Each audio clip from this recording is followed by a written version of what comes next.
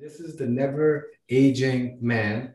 It is somebody that I virtually met about like 15 years ago on a website called New Persia. Well, that sounds very bad introduction. Can we cut and redo that? There was a global Persian website at the time about 15 years ago that was very cool actually. It was a very good way to build a community. So shout out to the people of newpersia.com. And I just remember that there was Farzan. He was very well known on that site, and you'll know why in a second, because he's a damn good looking dude, and more importantly, he's a damn good looking dude. Damn good person with a lot of great energy and God love and positivity, and always with a big smile on his face. So it is my pleasure to welcome Farzan to the program. Farzan, Durud va Noruzet Mubarak. Hi, Iman. How are you? I'm doing well, thank you. Thank you so much for having me here.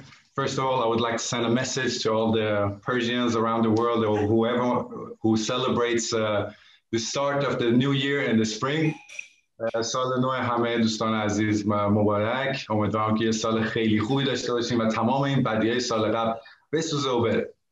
That's right, man. First of all, I appreciate you taking the time and sitting next to this beautiful half scene. Where are you looking? Are you in Sweden right now, correct? Yes, right now I'm in Sweden, Stockholm. We're celebrating the new year with my family, and we had, lovely get together, and now I'm here with you guys. Nice, man. Well, we started at New Persia, and now we're both wearing blue together. So, we're some kind of distant brothers, Yes, I see you got the dimples as well. Thank you. Even though I think in the last 7 hours, my beard has grown significantly, I think, during this live stream. But first of all, I'm happy that you're spending Sal Tadbir with your family. Sweden is your home, correct? Like in general, like that's where you grew up? Yes, I was 5 years old when I came to Sweden, and since then I've been living here. Obviously, I've been traveling around the world a lot, but this is where I'm based. Stockholm is like home, but of course, Iran is in my heart. That's beautiful, man. When was the last time that you were in Iran, if you don't mind me asking? I was there, let me see, I was there around 3 years ago. Okay. Yeah. Do you have a fond memory of a Norouz in the past, whether it was inside of Iran or outside of Iran? Like, what's your best memory of Norouz of all time? Well, the best memory, of course, is to be with the family, get together and, share these special moments. Like the same as our other New Year, when you're with your loved ones and you're having a great time together. And, it means a lot that we, still living here for many years, we still keep the traditions and, never forget where we come from. That's true. And you know what, like Sweden, once a year, even during a pandemic, which you guys did a couple of days ago, once a year, Sweden does one of the biggest gatherings of Iranians from around the world with your Çarşamba Suri event. Yes. which you co-hosted this past week, and then as if you didn't have enough talents, I saw you break out singing on stage too. So kind of tell me a little bit about this huge festival. It's called Esfenden. What is it called? Eldfesten. It means the festival of fire. Oh, okay, beautiful. Okay, so to tell me about that and tell me about the experience of hosting that last weekend or a few days ago. Yeah, so it's the biggest Çarşamba Suri celebration, the Festival of Fire, because every year, usually around 20 to 30,000 people gathers, Persians, mostly, in the same place, and artists from all around the world comes, and, families get together, they jump over bonfires, eat some traditional good food, and, having a great time. But unfortunately, this year, because of the pandemic, was a lot of restrictions, but they still managed to create this event, but we did it online without any audience. And it was obviously, great experience to still be able to send out this positive message and energy to all the Persian-speaking people around the world, and whoever who celebrates, the spring and Çarşamba Suri. It's not only us Iranians, it's the Iraqi people, Turkish, Afghanistan, Tajikistan, Azerbaijan. So yeah, it's an important event and multicultural and a lot of fun. And I'm really honored and excited to be hosting it. And as you know, I always loved entertainment, and I'm trying to do whatever I can to send out positive message and positive energy to people who like to follow me.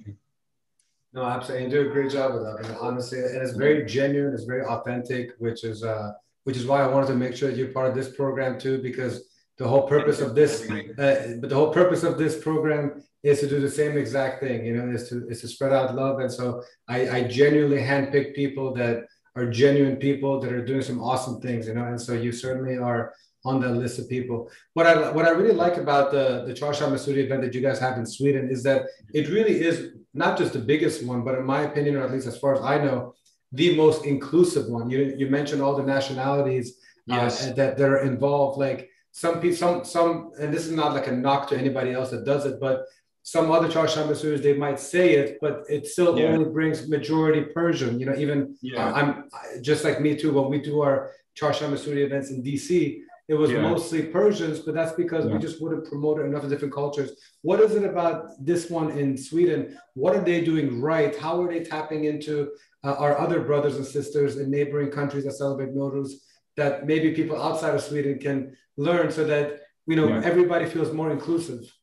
Like one of the things is that they try to make it more international. So different people, even if you don't understand Persian, for example, we speak, you know, both English and Farsi. So people who doesn't only understand Persian can also feel that they're part of it. Also, we're bringing artists from different nationalities. Obviously, this year was a little bit harder, but you know, we had from like Armanistan, Kurdistan, you know, different parts of Iran, you know, singers from different parts. So it's not only Persians. And sometimes we even bring, you know, Swedish bands and, you know, people from the Swedish government come. So you feel more united and you feel more welcome from not only if you're Iranian, if you only just want to go out and have some fun and understand the culture, the message, the food, the music. So you got different stuff going on, you know. So I think that's the main goal, to try to reach out to as many as possible, because this is not it's very important to let everyone know this is not a religious event. This is a traditional event going back 4,000 years. Actually, you know, everybody says Charsham Masuri is now 1,400, but our Charsham Masuri is 3,579, I think, right now. That's the year. That's the real year coming from Zoroaster. Exactly. So it's a very, you know, beautiful message if you think about it. You're jumping over fires. You want all the bad things that happened last year to burn out, and you want to take the good and positive energy from the fire and bring it into the new year. So I think it's a very beautiful message that could be shared with everyone. And who doesn't love the start of the spring and the sun and the light coming back to the world, especially, you know, this year. When we had this pandemic, you really want to burn all the bad stuff from last year and start a fresh new year with good energy. No, for sure. So actually, speaking of the past year, I would love for you to kind of reflect on the past year. What are like some of the things that you took away from it? What are some of the, because obviously it was a tough year for many of us, but I think that a lot of people were able to take away some really good things from it, you know, and that's how you kind of deal with life in general, that even when life throws you some bad things, that you kind of, you know, find the silver lining. What was the silver lining that you found in the past year? Well, I try to now send out positive message, but now when you're asking about last year, is obviously was one of my, you will laugh because I had so many bad years in my life as well, but it was definitely one of the worst years in my life. Oh, wow. Last year, yeah. So when this, like everything happened in less than 2 months in my life, you know, all the job stuff started to get canceled, like for everyone else, and you know, projects get postponed. I didn't have, you know, income. I lost a lot of money, saved money that I was investing in funds and stuff.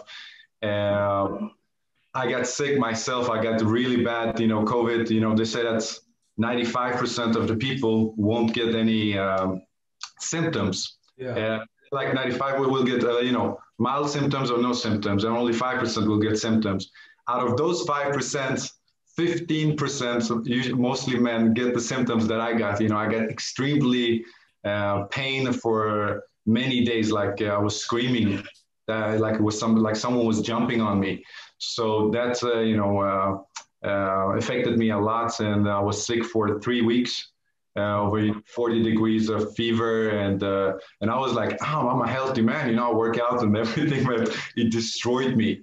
So you accept all this mentally stuff about the economy and all the work and everything. So this happened, and it affects you physically as well. It also affects you mentally. You stop working out, and you feel weak. And it took me 6 weeks till I got back to my normal strength. And with all of this going on, after that, unfortunately, my mother got sick. She got COVID, and she got COVID, and it went so fast. She went in a few hours. She was in hospital, and I had to. I stayed. Even that I wasn't allowed, I fight it, and I got into the hospital, and I spent 24 hours with her for 5 days, and unfortunately, she passed away. Oh my God.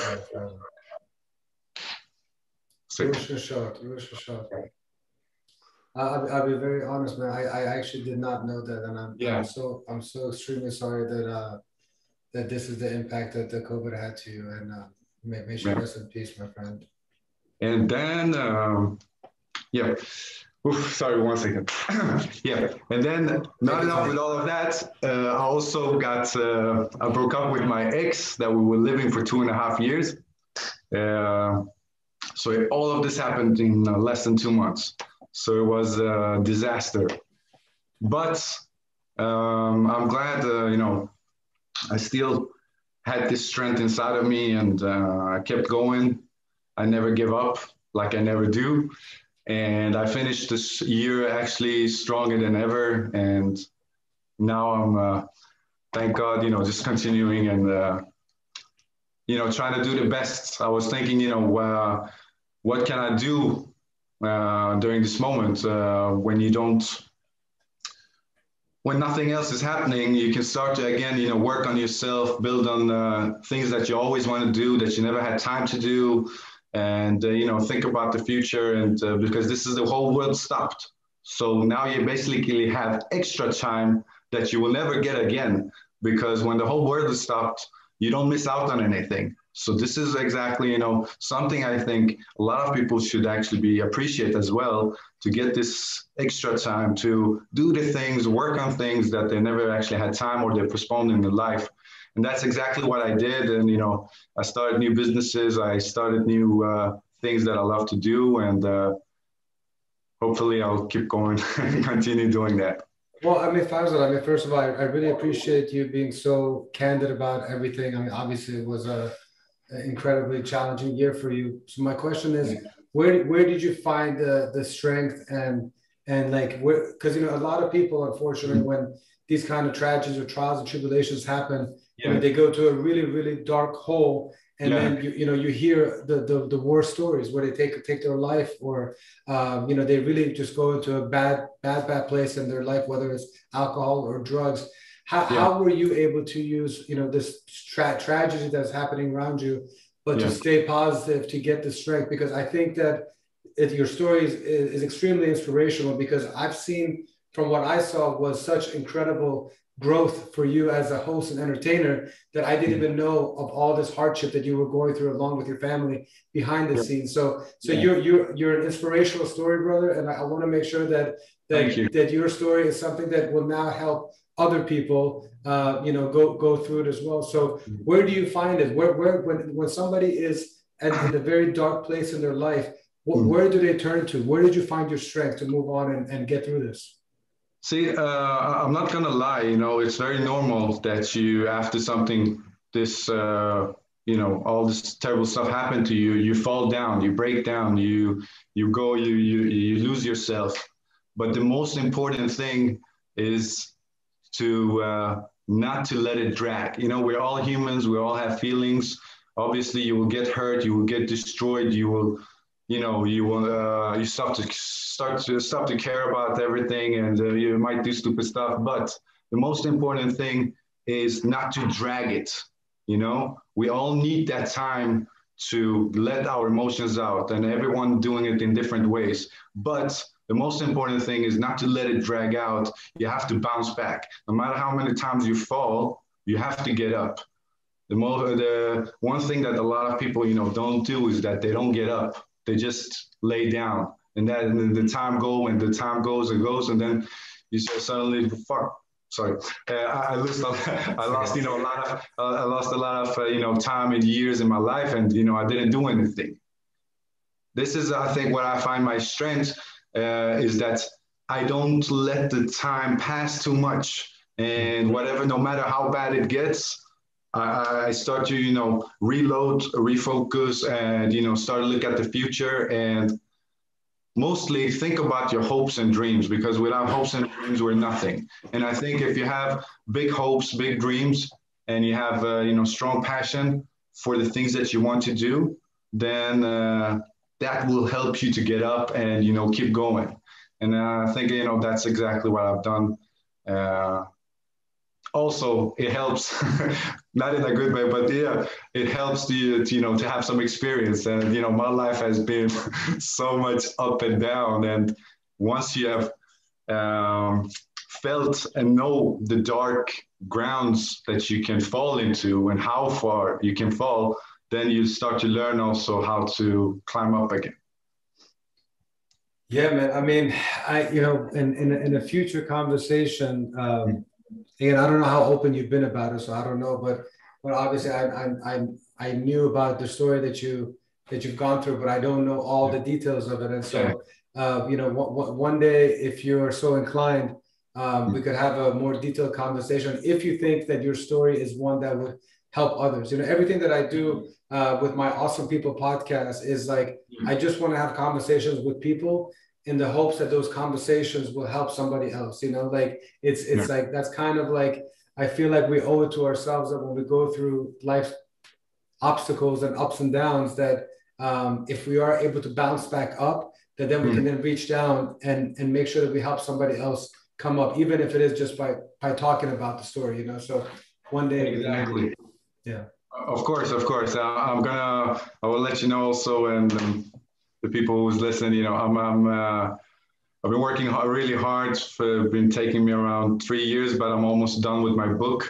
I've been written a book, and it's hopefully coming out, 100% coming out this year, but I'm hopefully right now thinking about to come out in this summer.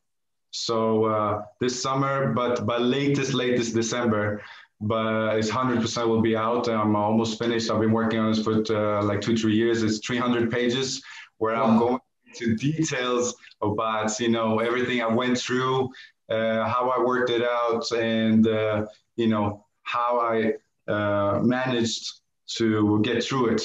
And it's 2 reasons I wrote this book. Well, one of the reasons was that, it was some sort of a therapy for myself to let all my feelings, emotions out. I think I never opened up myself for anyone like the way I'm doing this in this book. Also, at the same time, I was thinking, if I manage to just help one person in this world to get through a difficult event in their life, then I'm happy. So this is exactly why I'm, writing this book, to be able to send a positive message and help someone who gone through something difficult or going through something difficult. I mean, that's impressive, man. And I hope that when the book comes out, we tie it into having you as a guest on the Awesome People podcast, because I always thought that, I'm so proud of what you've been doing in your career, and now hearing more of your story, I'm like, man, he's even more awesome than I thought. And so I hope that when the book comes out, we'll have you as a guest on the show, where we want to make sure that everybody hears about this book, reads it, and, is inspired, so that you touch more than just the one person that you're trying to touch. I have no doubt that your story is able to have a profound impact on a lot of people. So, and 300 pages is no joke, man. I mean, that's that's more than a book. That's definitely a trilogy right there. Yeah. So, I would be honored to be on your show again. Of course, why not? And my whole purpose with this book is to send out this message. So, we'll be glad to join you again.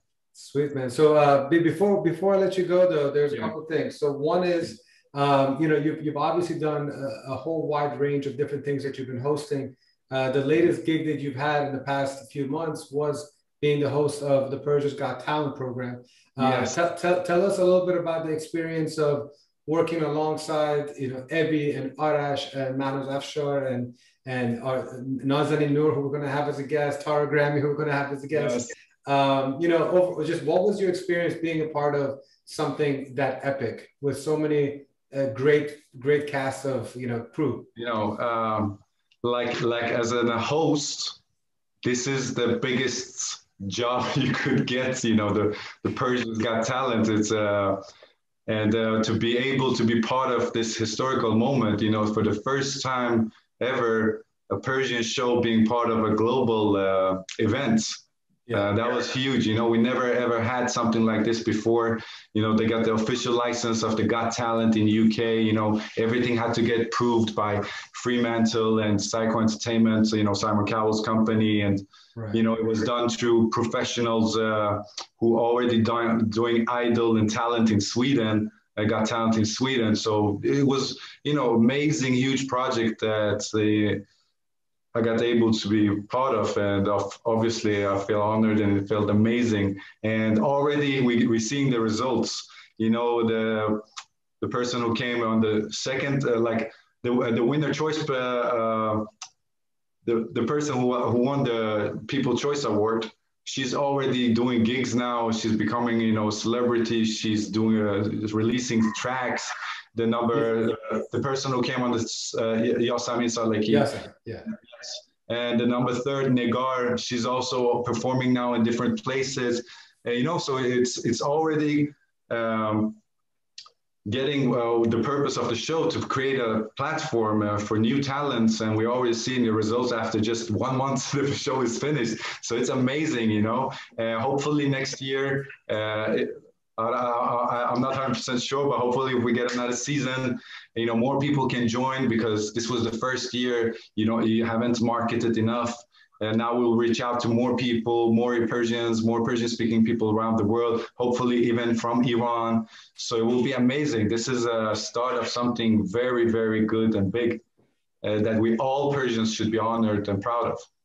Oh, 100%. And I think that, a lot of people who perhaps have different talents, they wanted to kind of sit back and see what the show is all about before they invest in auditioning and stuff. So once they see the quality is the same level as the global brand, the second season of auditions is going to have incredible talent coming, no doubt about it. So it'll be very interesting. Imagine, we did this during pandemics with, restrictions and different stuff, and everything didn't even go as planned, and it became, so good. So I really hope that we get another season, and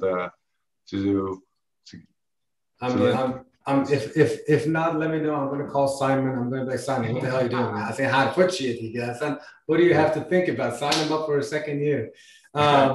But yeah, so we do actually have Navid Rezvani, who did a very nice Norouz recorded message that I promised him that I was going to play it after your segment.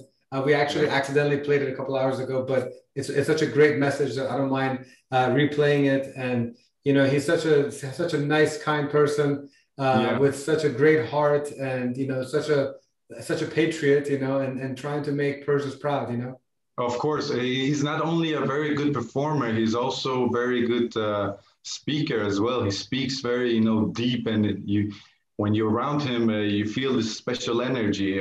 It was incredible, He was my golden buzzer, and he won the show. So mine and Tara's golden buzzer. I always say mine. Tara's golden buzzer. Yeah, it was our golden buzzer. She won the show. He won the show, and we're very proud of him. And a lot of people don't know, he made it all through to the second place in Got Talent in Norway. And but he still, came back and, gave it another chance and, worked worked hard, and he won the Persians Got Talent. No, it was amazing. And I'm a fan of him as myself as well. That is great. Well, I mean, for those of you who watch a show, he definitely is a talent, very, very unique talent. And like you said, when he speaks, you want to listen because it's like you can literally hear it straight from the heart, And so once we say goodbye here, we're going to play his recorded message. But Farzan, I really want to give you the virtual stage to send any kind of message that you would like to Persians around the world, for Norouz. So please feel free to say whatever you like. Well, two things that I always live by, that I think everyone should live by, is number one is, if you believe in yourself enough, everyone else will believe in you too. That's something that I live by. And number two is always, obviously, never give up. No matter what you go through, no matter what you do, no matter what happens, never give up. Always believe in yourself. Without hopes and dreams, we're nothing in this world. That's a very important message. And also, I would like to say something in Farsi as well. به تمام دوستان عزیز، سرتاسر جهان که دارین برنامه رو نگاه میکنین، نوروزتون پیروز. امیدوارم که یک سال خیلی خوبی پر از شادی، سلامتی و موفقیت داشته باشید. خیلی ممنون نوید جان، یک دنیا ممنون. خوشحال شدم که تونستی. ها؟ یا با فرزان، نوید بعداً میاد. Oh, I'm sorry. I said Navid, my fault. I'm telling you, my mind is already fried 7 hours in. It's pathetic. No worries, brother. But Farzan, I really appreciate it, getting the opportunity to get to know you a little bit. Hopefully, get to know you in person, in flesh, when the pandemic is settled down. You're a class act, man. You're great at what you do, and I know that it doesn't. I know that you're somebody that really works hard to make it look easy up there. It's very easy to make people think that, but I know that I can tell that you're somebody who works on their craft day in and day out. And the reason why you're getting the roles that you're getting is because those who know how to pick talent, they can see talent, and that's talent that actually you created because of hard work, and it wasn't just right there. So kudos to you, my friend, and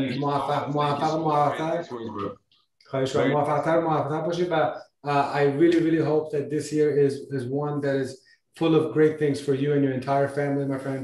And if there's anything that I can ever do to support you in your continuous growth in your career, I always, you can count on me in your corner, man. Thank you so much. Thanks you for having me in the show. It was great. For sure, we'll be in touch.